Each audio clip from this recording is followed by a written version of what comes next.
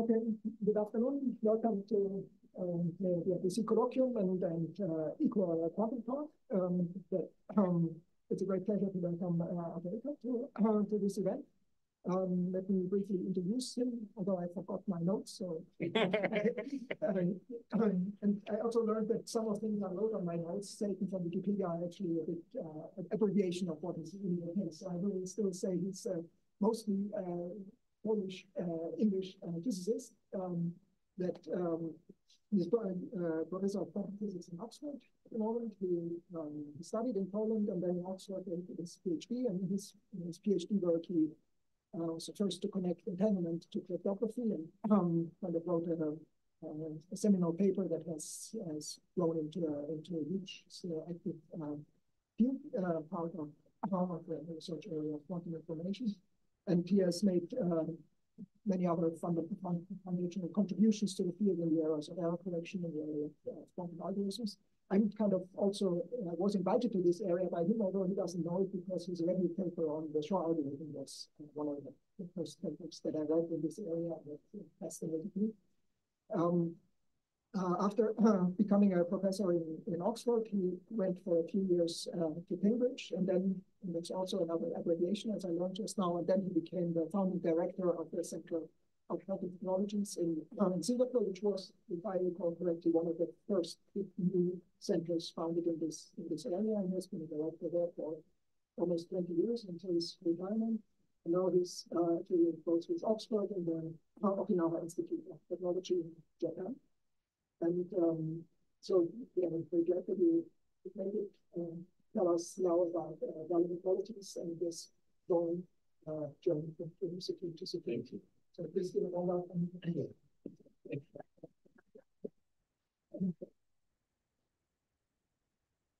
Thank you very much. Thank you for your kind invitation to San Sebastian. This talk will be in English. I don't have any Basque, so I'm sorry for that. But maybe in due time I'll have the opportunity to learn more about this beautiful language. And Geza, thank you for hosting me. And I think that I would like to give you some sense of, in my talk, some sense of sort of like a journey that brought two different fields together. So I'm going to talk about, on one hand, the ancient art of secure communication, and on the other hand, about the foundations of physics. And it was actually absolutely fascinating, at least for me, to see how the two fields converged.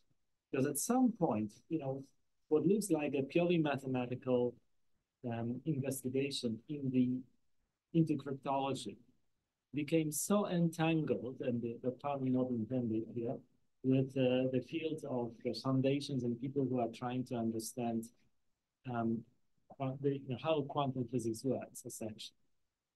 It was quite surprising to see this happen, but it happened, and it sort of gave rise to this new, truly interdisciplinary field of quantum cryptography, quantum information science, quantum communication, quantum computation. So that the spoiler is that there will be try to master this.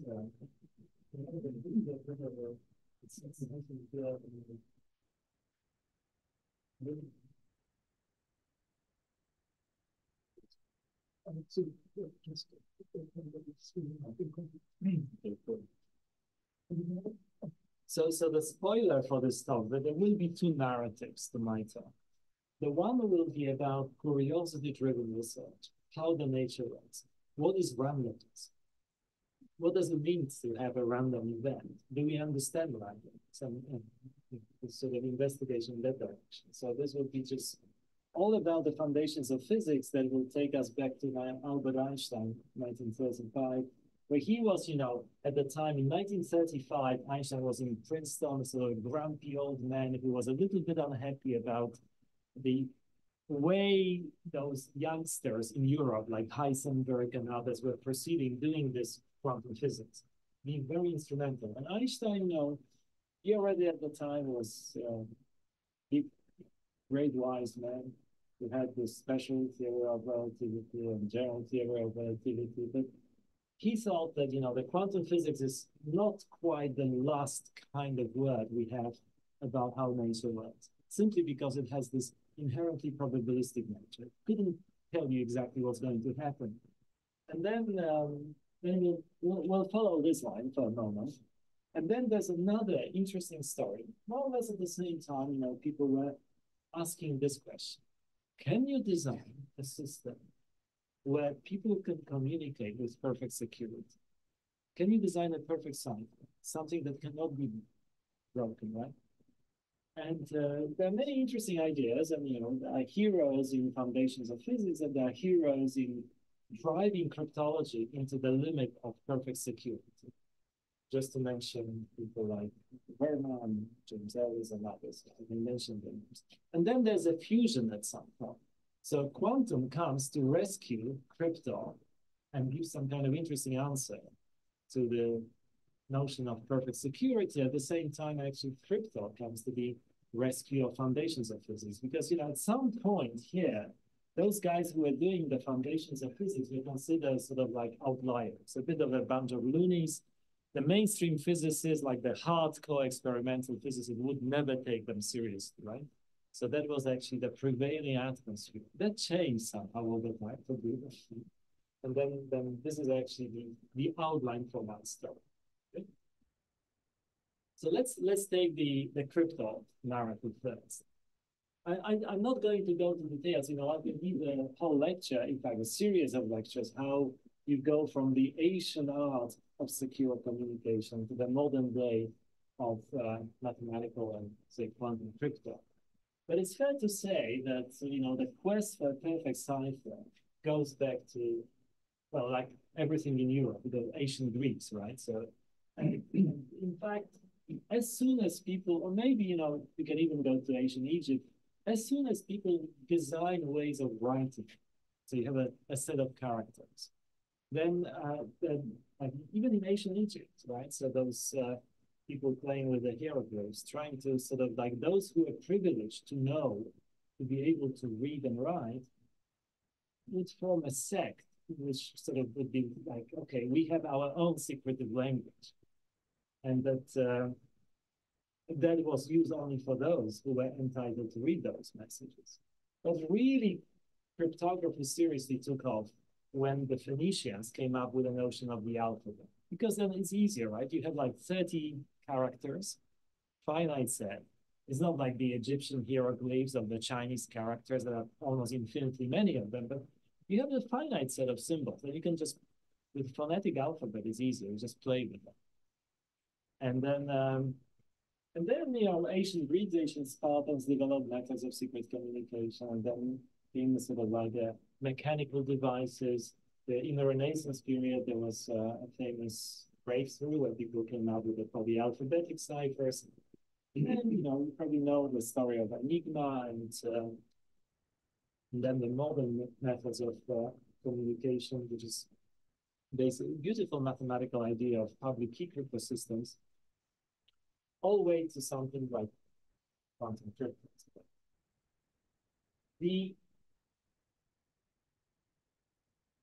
So if you ask people, is there a way, could people design a perfect cipher? Then the answer is actually yes. There is a perfect cipher. So, and it's very easy to describe. It's called a one-time pad. So there is a cipher that cannot be broken under certain assumptions. So the way it works, here is just a simple illustration of this one-time pad, is that you take a message. A message is a sort of, you can write it in a binary alphabet.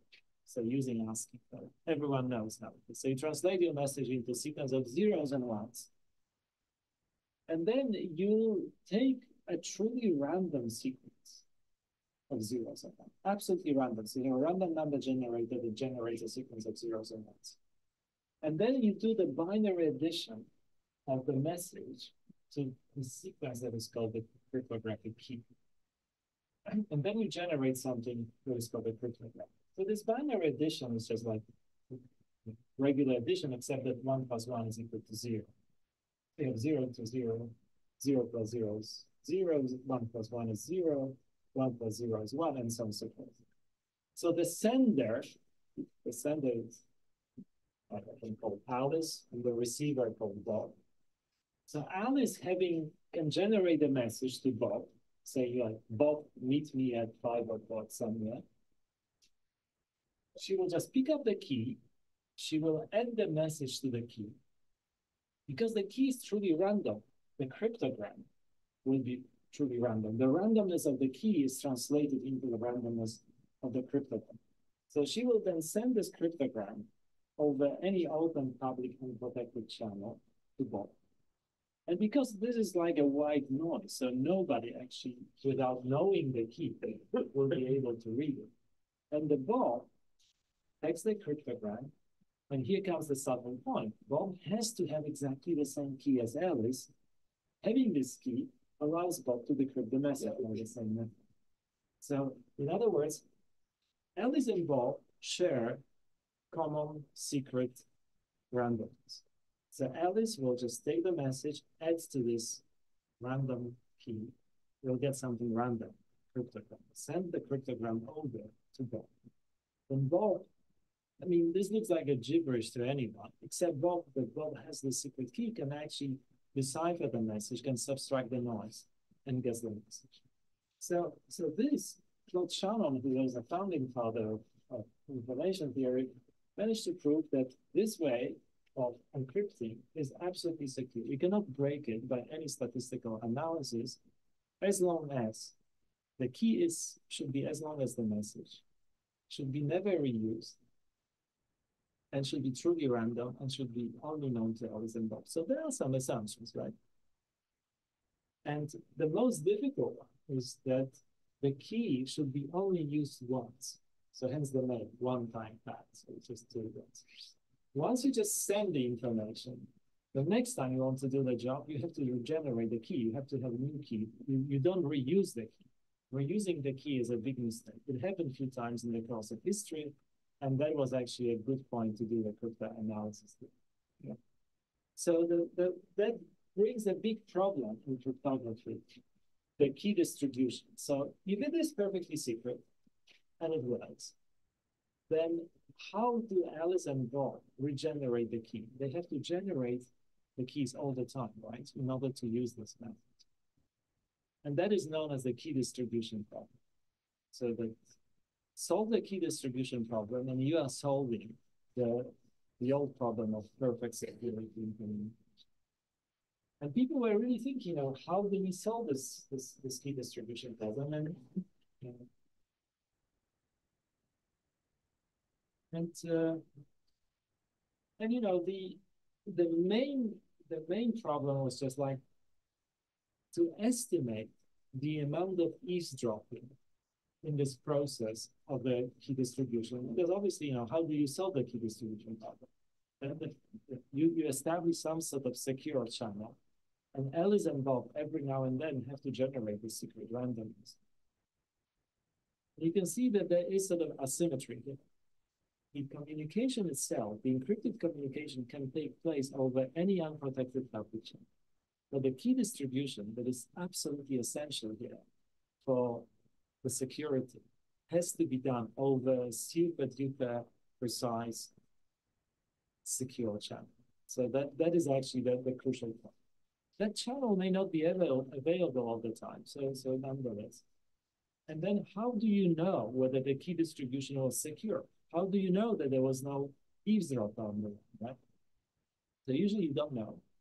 But if you can estimate the amount of eavesdrop, then the computer scientists came up with a set of mathematical tools which allows you to distill the secret, even if there is an eavesdrop on the line. So assume, for example, that you have a reasonable belief that there was an eavesdropper.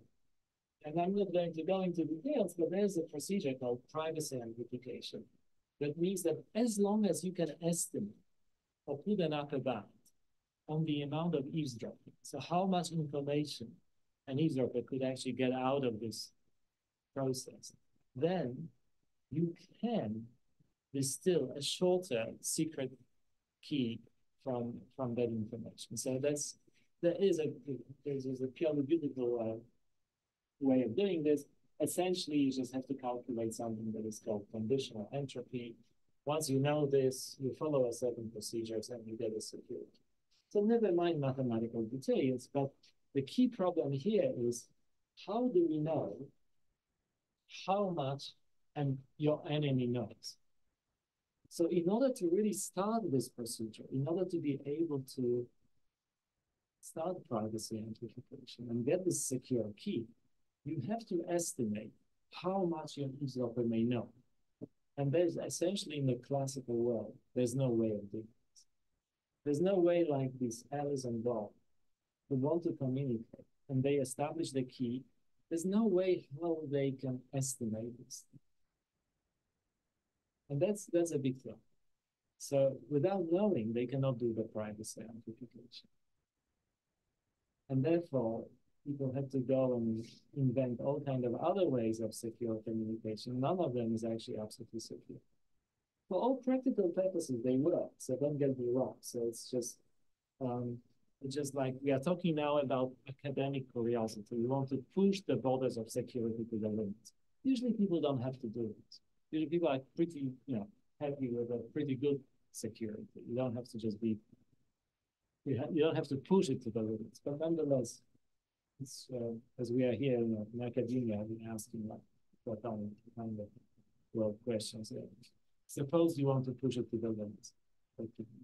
So in this case, this is actually a very important example that we have to find a way of estimating how much eavesdropper may know about your secrecy. And once you know how much someone knows about your secrets, then you can actually do something to protect your secrets. So that was like part of the first narrative. So remember the key distribution problem.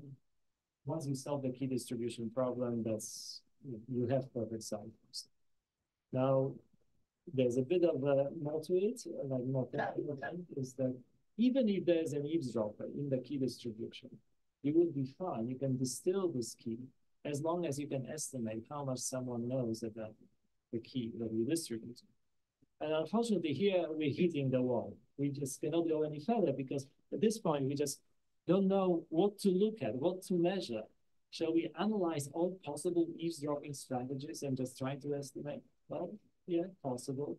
But there may be the case that your enemy can invent a new eavesdropping strategy that you are not privy to yet. So in this case, you have no clue whatsoever. So here now we switch into quantum physics and about curiosity-driven research into the notion of, say, randomness. And then I'll bring the two together. So we start the second narrative. Remember the first one. The key distribution problem, how much someone else may know about my secrets. How can I figure this out? And let's switch into something that is seemingly different. So about the whole notion of randomness.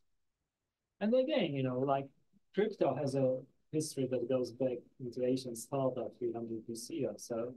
They're saying the notion of understanding randomness. And when it came to randomness, it's actually quite interesting that the two schools of thinking appeared more or less at the same time in Europe. So one, mostly sort of represented by, say, Democritus, was that randomness has something to do with perception rather than objective thing. So the thing is that he was the first one maybe who voiced, as much as we can actually distill the whole thing, who knows what the Greeks thought really. But, there's a bunch of historians and we read those texts and we try to understand. So as much as we can guess, extrapolate into the past, so try to place ourselves in the mindset. Democritus was the one who sort of, had this idea of atoms, basic constituents, probably completely different concept from what we think about atoms today. But nonetheless, he thought that those things at the very basic level, there is a truly deterministic world, that those things follow a certain pattern that is deterministic. And the fact that you perceive something as random is because you don't have the full knowledge of the whole thing. So things pop up much to your surprise. It's not so much that they are there, and things like at the, say, metaphysical level is just deterministic. It's just like your perception of things is that I don't have the full picture here. Okay, it looks like random to me, but it isn't. Right. So he said that atoms follow predetermined paths, but the randomness seems like the subjective thing. In contrast, Epicurus, sometimes later, thought that randomness was genuinely there. Like, it's not a question of perception, that somehow those atoms like swerve and to take a random path, etc. So we have two different conflicting views. Subjective, that there's no such a thing like randomness really, it's all due to your ignorance, and objective. So inherently there is. Nature is like this. Our whole understanding, obviously you are trained in science, you have sort of very rational, logical thinking. You look for causal structure. So almost all of us sort of subscribe to Democritus' view. We just cannot, even though our notion of understanding, local for causal relations is based on the fact that there's no such a thing like randomness, things do not just pop up. Right? But that's, turns to be more subtle than that. So a guy who came later, like Aristotle, right? He, again, he wrote a lot. He wrote a book of physics, even though it doesn't quite translate into physics we understand today. But he actually thought a lot about this thing. And so Aristotle, is known because he classified everything. Maybe he didn't understand them so well, but then he classified into groups and classes and so on. So the same with randomness. And then he thought about chance and then wrote about the chance as something that in his view is not the subject of science, of rational explanation, because it's a break of causality. So hence chance cannot be studied by science. So he was I try to illustrate by taking this um, line of a particle having its past and its future. So if you think that something is truly random, it doesn't have the past. Because if it does, so somehow, there is a causal structure that leads to this number. Inherently, it's not random. So there is a bit of a priori, there's no reason why nature shouldn't be like this. But we kind of cringe when we look at this because there has to be explanation. We want to believe that there's an explanation for everything that happens. Sometimes we may not know it, and then it's random to us, and we know that someone may know it, or if I have no knowledge, that would be deterministic. And it's just me that I don't know. And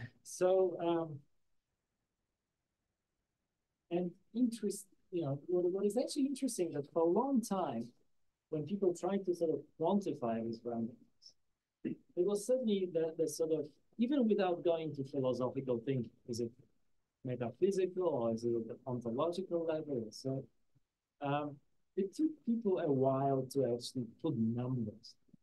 And I think the first guy, I like to advertise this because there is a misconception that a bunch of Frenchies like Fermat now that just came up with a probability. In fact, there was a person who did it, most of it, at least about a century earlier. It was called Girolamo Cardano. A very interesting character. One can give a separate talk about Cardano, but I'm not going to do that. So this guy was a notorious gambler, and he wrote a manual for gambling where he wanted to quantify the game of chance, making sure that they are fair, that someone is not cheating. So at least to understand that if you enter a given game, what are the odds against you? And so he wrote this Liberty Ludale that is it's essentially a manual for gamblers where he defined probability. Again, not exactly in the term we use today, but he did that. And he actually showed how to play with probability. So there was the first sort of a notion of trying to capture the randomness in numbers, thinking like probability. Interestingly enough, he was also the first one. He's known for this Ars Magna, where he was looking for the general solution of the quadratic and quintic equations. And there, in that book, he introduced for the first time complex numbers. So this, he was puzzled that there is a thing like the square root of -15. And so I always find it interesting that the two concepts that we use in quantum physics, probability amplitudes that are complex numbers, and probabilities were invented by the same person or discovered the way we live in. So he actually had he noticed that there can be such a thing like a square root of a negative number and play with it, even though at this time, and you have to realize that at this time, even a negative number was something weird, because a number referred into something that you can usually measure, like the length of the distance of the square and the area of something that you can capture in terms of the measurement. So negative number was iffy, and then to take the square root of a negative number was crazy. So even if you call them negative numbers are completely useless, and it's probably just a curiosity. But nonetheless, he pointed this out. So the square root of -15 was the first complex number that appeared in the history, which is interesting coincidence. So then, it took a while for people to understand the notion of randomness and probability. It was not really a part of mathematics for a long time. And the concept of how to measure randomness or how to measure probability, for example, was a little bit of, not well defined. And people argued about what it really means, like how you define randomness and how you measure randomness. And for example, this division whether between subjective and objective persisted. Like I just picked out 4 guys here. See, Popper here, it's objective. He came with this notion of propensities. And for Mises, we just say, okay, it's objective frequencies. Laplace, of course, so you say like lack of knowledge, and Bruno Definetti will say subjective personal beliefs. But the problem mathematicians had with this is that if you take this approach of Cardano and then others and define the probability of a certain event as a number of cases in which sort of this given event A occurs to the total number of cases, then there is a subtle assumption that you have to assume that when you count all elementary events, they are equally likely, right? And only in this case, this definition works. But having a definition that is based on the fact that those events that you count are equally likely, you already have a notion of equally likely, which is a notion of probability. So it's circular. So that was a bit of a problem until this guy came along, and he just simply, Kolmogorov, in a truly mathematical way, said, okay, look, guys, I don't care about the meaning. I specify the three axioms of the probability, and probability is just anything that satisfies the three axioms. So as long, you can argue as you want, but then he introduced those three axioms. The probability is just a non-negative number. The probability is that something happens is one, so they adapt to one. And then this is an interesting one, that the additivity axiom, so the probability of mutually exclusive events for that. And he wrote the book, actually, well, the paper, under this very impressive German title, the big one. That became like a focus of the modern probabilities. The probability became part of the measure theory. And Kolmogorov, of course, just captured the essence of probability. But, the nature doesn't know anything about Kolmogorov. It doesn't mean that the nature has to conform to those probability axioms. And in fact, it doesn't, because if you take the double slit experiment, it's simply not the case that the probability of mutually exclusive events, like particles going through one slit or going through the other slit, add up. They don't. You can see in experiments that one of these crucial axioms in probability theory is not satisfied. And that's fair enough, why should it be satisfied? That Kolmogorov just made those axioms, and then mathematicians play the game, right? So they want the whole theory to be mathematically consistent, and that's it. They don't have to make claim that the nature has to conform to probability axioms. But the physicists have to be much more humble, right? So say, okay, sorry, but we are describing reality, so we have to conform to the nature, not the other way around. So being sort of confronted with this experiment, we just have to just introduce complex amplitudes and calculate probability differently. So if you take very instrumental view in quantum theory, you may say it's a different kind of probability theory where you calculate probabilities using probability amplitudes, and then you know that you have this quantum interference terms and so on. But the question, the most interesting question that was emerging in the studies of quantum was that the kind of randomness seemed to be different in quantum.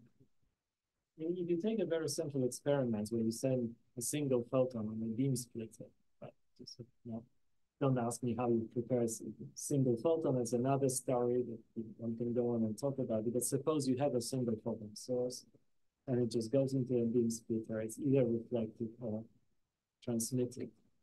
So then the question that was, the best possible description of this process that we have based on those probability amplitudes or whatever, is that we can only make statistical predictions. We cannot say in every single shot, if you go to one particular single shot, you cannot make a statement, okay, and now the photon will be reflected in this case. And the question is why? Why? It looks like it's inherently random, right? Unless we are missing something. Maybe there is a way of telling it. Maybe it's still the lack of our knowledge. Maybe there are some hidden parameters. Maybe call them hidden variables. That once we would somehow have a better physical theory or better insight, we could learn those hidden variables. And by knowing them, we could actually tell in every single shot whether the photon will be reflected or transmitted. Maybe it's possible. It should be possible, because otherwise we are getting into this weird picture that this is like not about how, our ignorance. It seems like if quantum physics, if quantum theory is complete, it really describes the nature to the limit, then it's weird, because we are just simply seeing objective randomness in this case.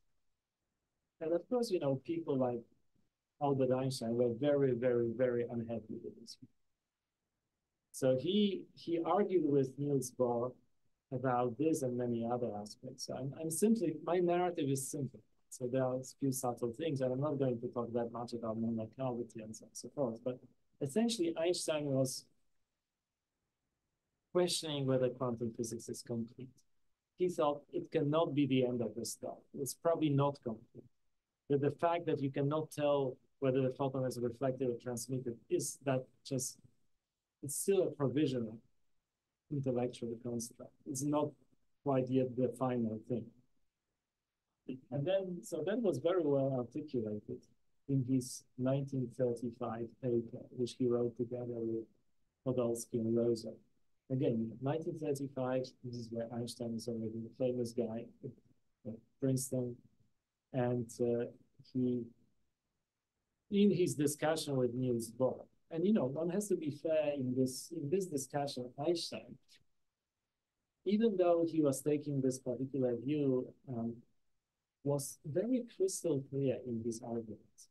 If you make an effort and try to read original papers or exchange of letters between Einstein and Niels Bohr, who was a proponent of this Copenhagen interpretation, you will be actually surprised at how crystal clear is Einstein. Einstein is a pleasure to read today. Niels Bohr, forget it, just long, complicated sentences.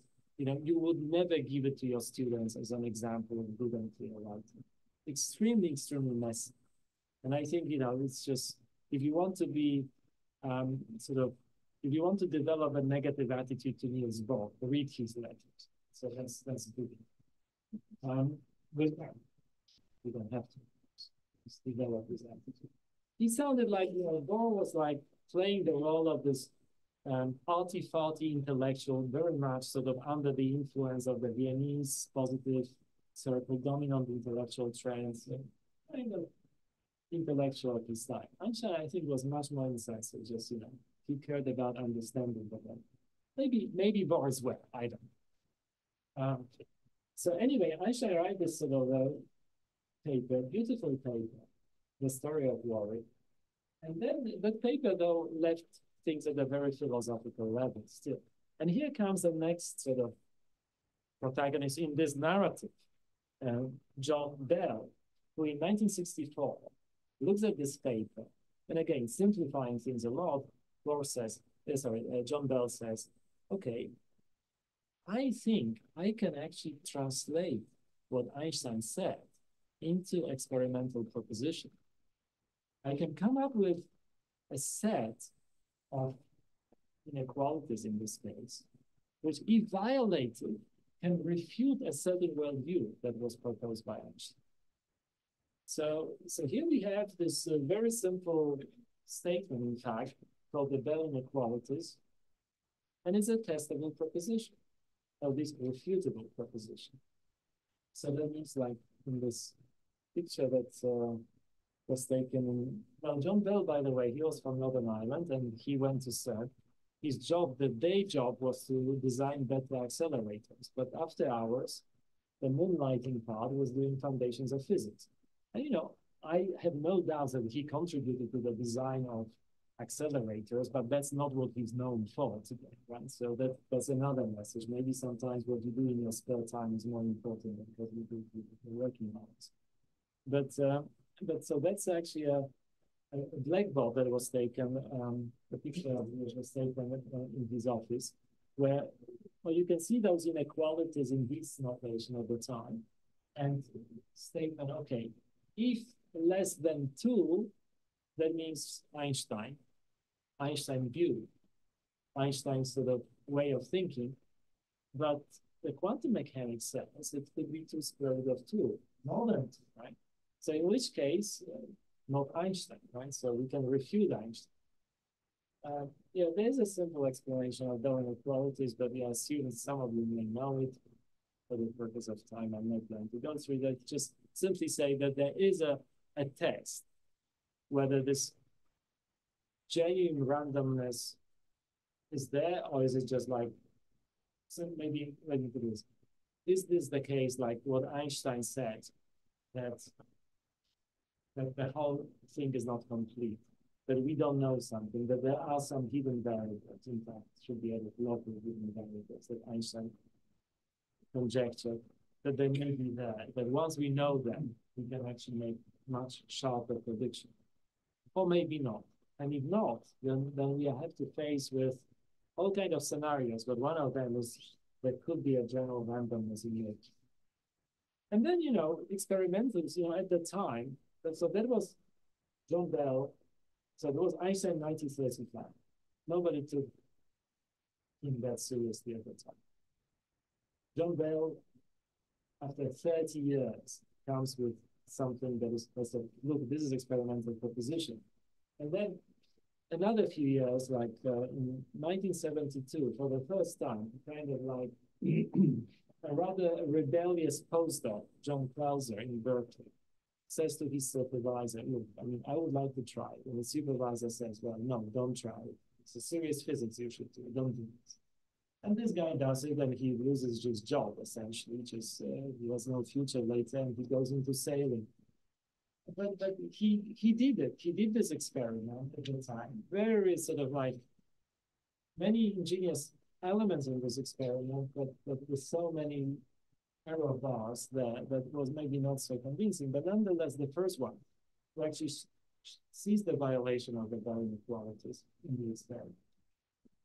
And then come something 10 years later, also another person who's addicted to understanding how it works. So it's Alain Aspect, who again is a bit of an outlier. He went Alain went to do his military service in Africa, and and there he learned quantum physics, and he was outside this French establishment.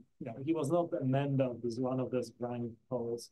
He was always fighting for this recognition in the French system. But then he set up, this experiment at the time, which I think persuaded most of the community at the time. At least that was where I was aware of the whole thing. So I was reading this Alain Aspect early work, and I was actually quite impressed. It was at the time a very beautiful experiment that I think convinced most people that the Bell inequalities are violated, that the figure of merit that we saw on John Bell's blackboard S can be actually greater than 2.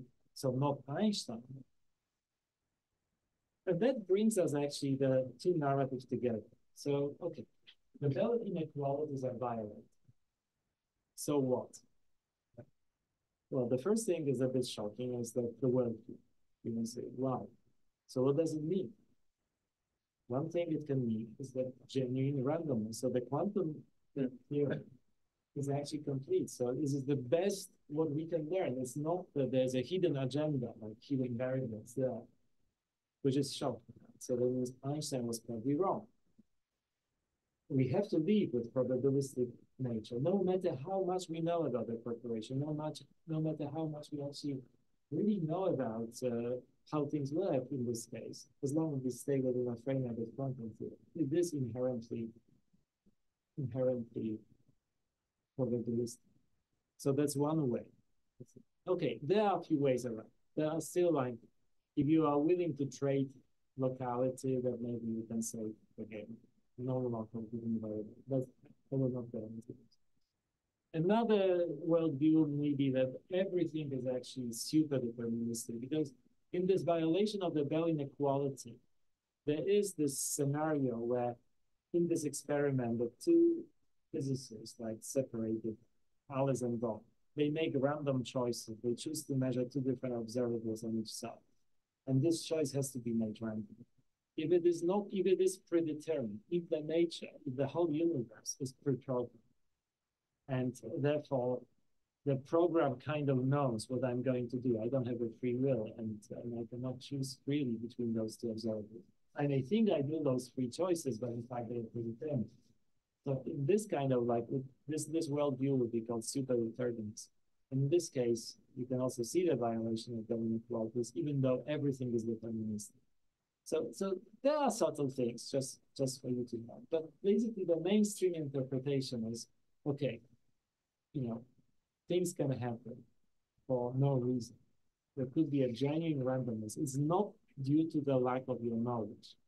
It's just like that. It's objective. It's somewhere there. Shocking, but true. So then, the connection between crypto and this. So that various people thought about, in fact, connecting some quantum ideas with the notion of security. The first one was the late Stephen Wiesner, who thought about it, but more in terms of how to use Heisenberg uncertainty principle to do the encoding. And in this line chart, with energy, Barsat developed some ideas. So I was more inspired by this violation of the inequalities. It was just like independent approach, because my way of thinking essentially was that, okay, if I read the paper of Einstein, which I made an effort to read, so sometimes it's really worth reading those ancient papers, right? And then I was actually quite, what triggered, at least for me, what triggered my imagination at the time, or making a connection or way to connecting dots, was Einstein, one wording in this paper, where Einstein was trying to define the so-called element of reality. In this EPR paper, he claimed, if you take quantum physics seriously, that sometimes you may not be even able to attribute the element of reality to a physical entity, meaning like you wouldn't be able to put a value to it, at least prior to the measurement. So he defined this element of reality very, very carefully. And the way he defines it, just to float from Einstein, is if without any way disturbing a system, we can predict, we say, the value of a physical quantity, then there exists an element of physical reality corresponding to this physical quantity. And then we know that the Bell inequality show that there is no element of physical reality in some cases. So then I think, whoa, look, this to me reads like a definition of eavesdropping. What it means, what an eavesdropper wants to do is to learn the value of the physical quantity, like is this 0 or 1 in the signal, without disturbing the signal completely. So that it's just you fool those two that communicate. You learn, but you don't show that you are there. And then I think, wow, if I can then take this as a definition of eavesdropping, then I can show, knowing what people read, that you can design the systems where eavesdropping is essentially not possible, in a sense that they're passive eavesdropping, but you can always discover them. And so, if it is the case that photons do not carry predetermined values of polarization, that the values somehow, in some way, do not exist prior to the measurement, and they were not available to anyone for eavesdroppers. If something doesn't exist, right, so it cannot be eavesdropped. If you eavesdrop and you learn the value, it already acquires some element of reality, and you can test it. So essentially, so I guess my contribution was just to take the Bell test for local hidden variable and say, actually, you can think about it as a test for eavesdropping. Moreover, it can actually, you can do a few other things with that. And I was actually quite lucky to persuade my colleagues, John Rarity and Paul Tapster, who used to work for something that was called Defense Research Agency in Malden, not far away from Oxford.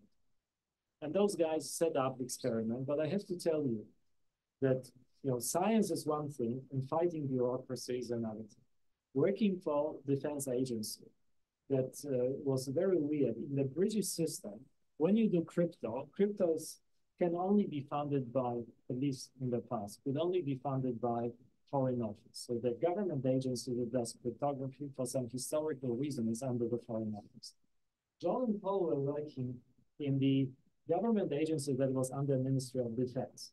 So the first time, like the three of us went into the bosses of John and Paul and said, well, we have this interesting idea, da, da, da, da, da. I said, no, you cannot work. The guy in Shell can work. we here, the Ministry of Defense, don't do this kind of things.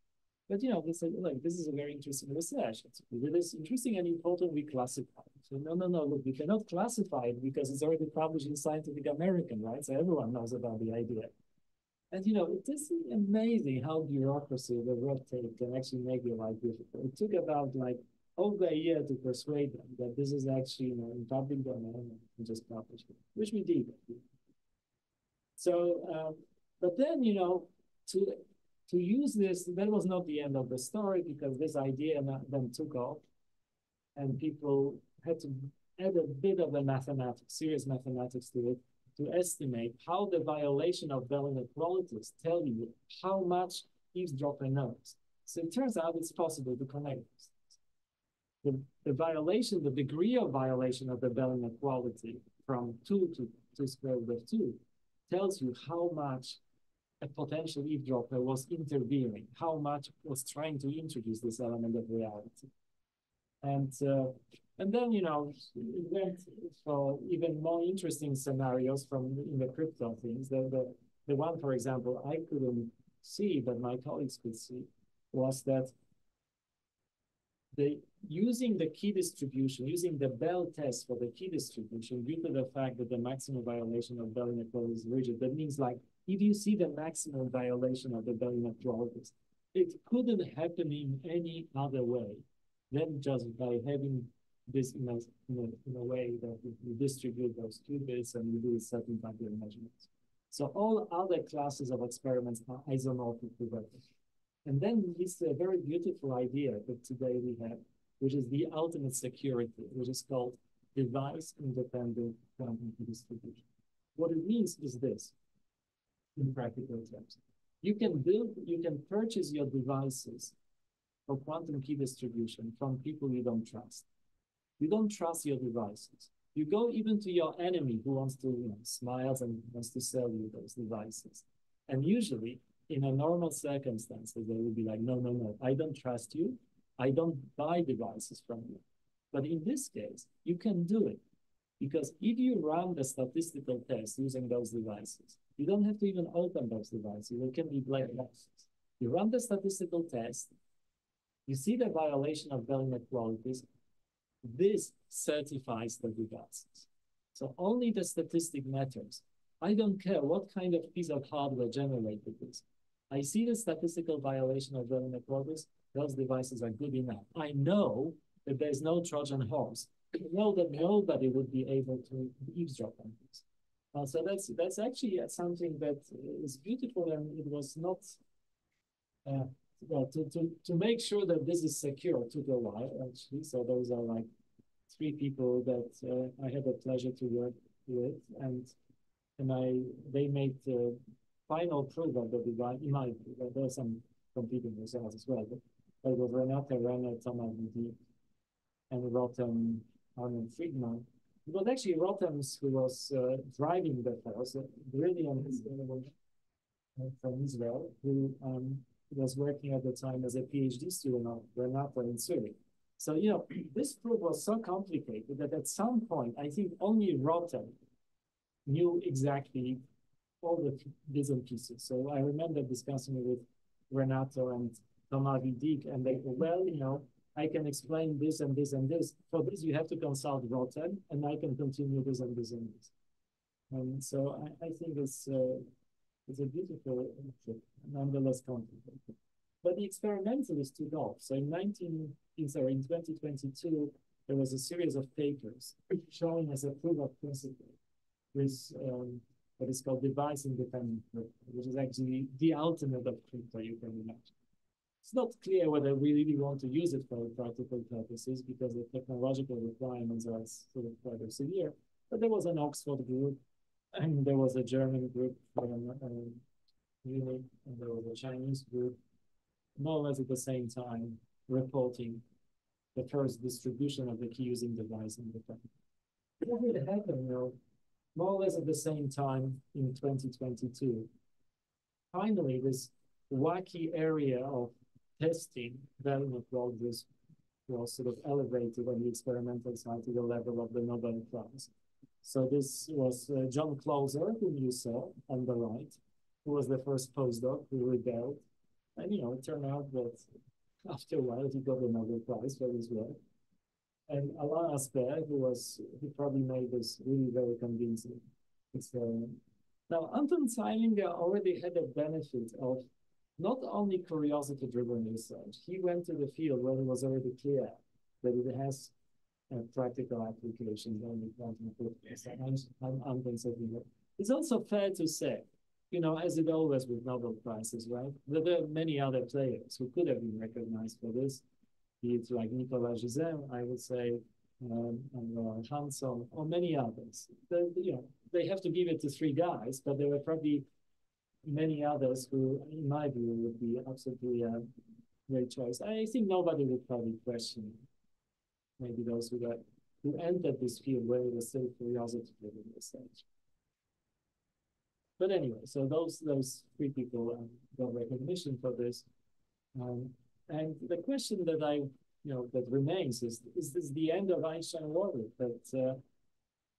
But okay, Mr. Einstein, so you were wrong, and using your way of thinking is the end of the story. Well, I think Einstein was just still.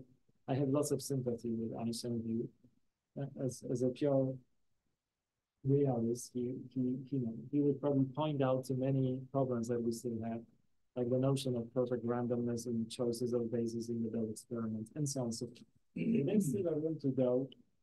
And all I'm saying is not that we resolved it at the fundamental level. There are many things that we can still talk and discuss. But it's probably a good point to finish bringing those two narratives together. So I try to show how two seemingly unrelated fields, secure communication and quantum physics, somehow merged and started in this very nice symbiotic way, right? So quantum physics show that there are certain tools that cryptographers can now take and learn and design perfect ciphers. And to those who are working on the foundations of physics, they were kind of outliers. They were kind of on the fringe. They were not taken seriously until crypto came.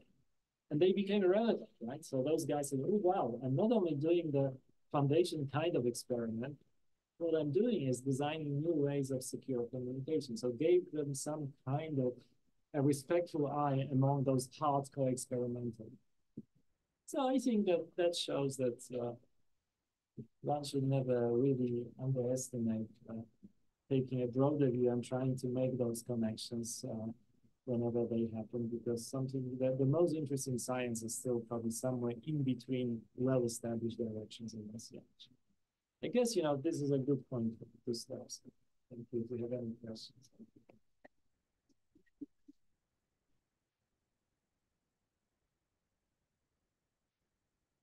Thanks a lot for this fascinating journey.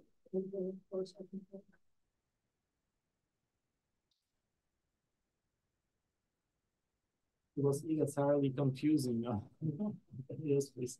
So, I have read some recent works about this protocol that they call twin field quantum key distributions, in which actually the bases are different phases that you encode on attenuated laser pulses. So can it be considered like a device-independent protocol? Difficult. I mean, usually depends, It just as a good reference point, if you have a genuine violation of Bell inequalities with any technology, then it can. Because all you need is to, but with different sort of technologies, it's just always a bit of a problem. What kind of assumptions are there? Not only the violation of the Bell inequalities per se, it has to be a loophole-free violation. So you have to take into account inefficiencies in photo detection, for example. So those usually when we do this kind of thing in general, things that if your detectors are not efficient, sometimes you don't register anything. So usually you just ignore those cases and concentrate only on cases where you register something. For the device independent, you cannot ignore those cases because a number of eavesdropping strategies actually can rely on this.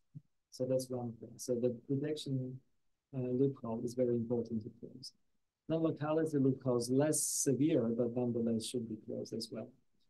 So in general, when you don't go for device independent, this technology works, but you know, using like weak pulses also, one has to make this case where for weak pulses, when you have essentially, you know, your distribution is such that the vacuum component is the most prominent one.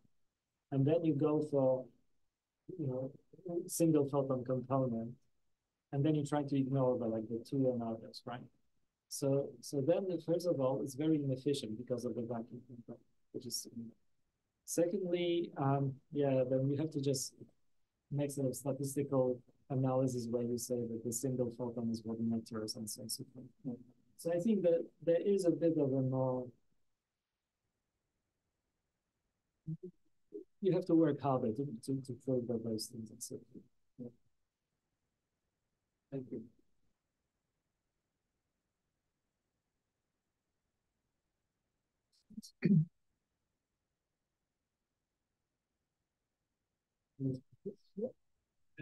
Somebody's eavesdropping, you know, you can bound the amount of eavesdropping and it's still a secure key. Or like, what is, I'm confused what that means in that.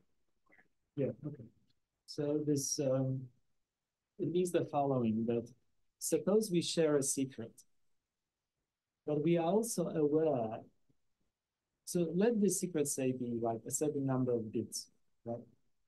That we generated, we map together, we generated, say by coin tossing, and you registered, I registered this secret. But then we learned that someone was actually watching this. And then we know, and here comes a crucial thing. We know that out of n bits that we share, that person knows not more than k bits. What can we do in this case? But we don't know which particular bits. You know, it could be the first one or the last one. It could be any. So what I was saying that in this case, even though we don't know which particular k bits that person intercepted, we still have a procedure that allows us to distill at least very close to n minus k bits. So, you know, if we have n shared bits, the person knows k bits, so n minus k are secret, but we don't know which one. Is it first, second, last one? So, but there is a procedure. So just to give you an example, let's take 2 bits, okay? So suppose we know we have 2 secret bits, and we know that Geza learns one of them, but we don't know whether this is the first bit or the second bit. So what can we do? We say, okay, look, let's do the binary addition of those 2, right? So we have bit x1 and x2. We don't know. Geza may know either x1 or x2. We don't know which one, but we say, okay, in which case, let's do the binary addition. When we do the binary addition, the randomness, the one that Geza doesn't know, actually shows up. So Geza will not know what that bit is, but we know because we do those operations. You get x1 plus x2, I get x1 and x2. So we have one shared secret bit, and we know that Geza doesn't know it. So here's like a simple example of how it works. So in this case, we get it through binary addition. There are more sophisticated techniques based on the similar kind of tricks like parity things and so on and so forth. But usually there's a more sophisticated, more optimal algorithm that is called randomness extractors that can actually extract the amount of randomness. But you know, for this, we really have to know even up or down how much someone else knows. So this is critical.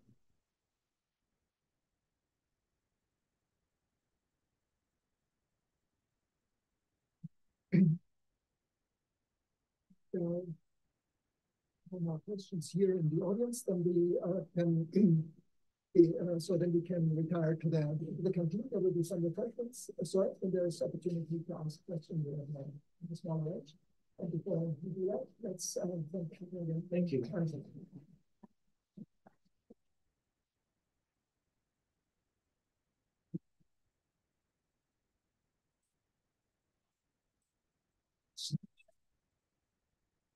I hope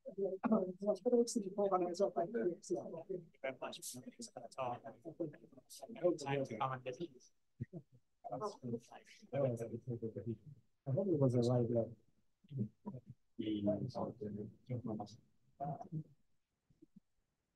So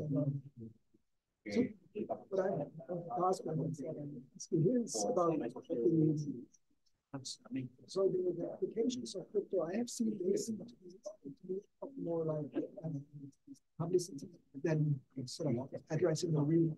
So like, has it been pushed to the point where there are now actors that say, okay, that's the way we have to go, or we want to go, because it's the best way to create security? Or is it yeah, actually, but that's, you know, it's on the implementation side, it's slightly more complicated. So first of all, it's clear that this key distribution is not going to address all the problems. Actually, most of the problems that crypto is facing, crypto is not a concern. However, there are some applications. So, for example, one of them is synchronizing data between two different data sets. Just to give you like the use case scenario. At some point, Aramco, which is one of the biggest companies, they were very much concerned that their data centers, and they have like one or two, maybe a subject of other parts or something. And they wanted just to distribute them to create more of those data centers, so they just place them in different places. But then the whole notion of synchronizing data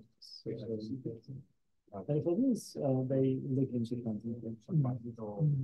To be honest, at the end of the day, I don't know whether those are not the system or not, but they seriously discuss this so that you use this point to point in possible things.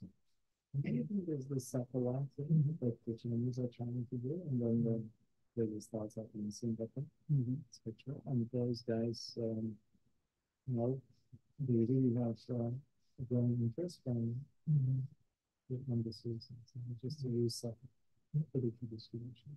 So it's growing. I think it's growing in terms of the hybrid system where you have a regular crypto combined with a quantum. Of course, now there's also a question of cost. So you have this potentially classical algorithm that withstand the attack. So many people say, okay, if you have a good post-quantum, why would we need quantum? Yeah, so it's still an ongoing debate because those post-quantum are not that proven to be secure. And even there are spectacular failures in the approach to this standard. So I think you're right in a way that it's not like that the conventional cryptographers embrace it and something. On the contrary, I think they were very skeptical about it. It's making slow progress. And it probably take a while because it's just, but there will be a niche market. That's how I see it. Yes, I mean, to me also these satellites seemed like the natural one. Yeah. So of course, the Chinese made a big move on it, but also the spectral, like Chunyang and his team, which I have full disclosure on. There's a spin-off securities, and I'm still a director of this company. So we are having plans. So and seriously, there are people building in the Middle East, in the US, and sometimes in Europe. And people are willing to have a ground station for the key distribution. I think, whether it's driven by really genuine business need at the point is a question. At least there are agencies, governments, and academic institutions that are willing to expect that there may be a business case to be made. Whether they think that long term is another good question. But sometimes I don't think so. But many actually act on the basis, okay, it's not clear what the potential will be, but why not? I mean, it's not like super duper expensive. It's just and these quantum hacking approaches that so well publicized, they would be kind of completely suppressed by these things. Yes. Oh yeah. So this would be absolutely, so you can actually not even the real application as people see it. It's not so much that you buy devices. Not a single government would buy devices from the enemy, but to protect you against your own error and implementation errors. So you just simply build a device, and usually the self-testing is a good thing, right? So how do I know I didn't do it? Maybe I didn't actually follow the procedure. So they build this ability to test your own design as most important. Yeah. So I don't know if you remember me. I'm Antonio Curi from Brazil. Oh, Yeah, we met in Paraty yes, a few years ago. Yeah. Yes. Now Yeah. so Daniel, do you remember Daniel Jonathan? yes. Yeah, so he sent greetings to you. Are you still in touch with the two Marcelos? Yes, of course. Yeah, with the two Marcel. Yeah. Always make joke about them, the linearly polarized and the circularly polarized. Vertical and horizontal. Yeah, So those guys are good. One of them, the vertical, is in Japan. Oh, no. Well, he was maybe, but now he's in São Paulo. Yes. Yeah, but he's on sabbatical. Ah, he did a sabbatical. Should we see something is Actually, we have a project to set the complete PKG network in Rio de Janeiro. okay, so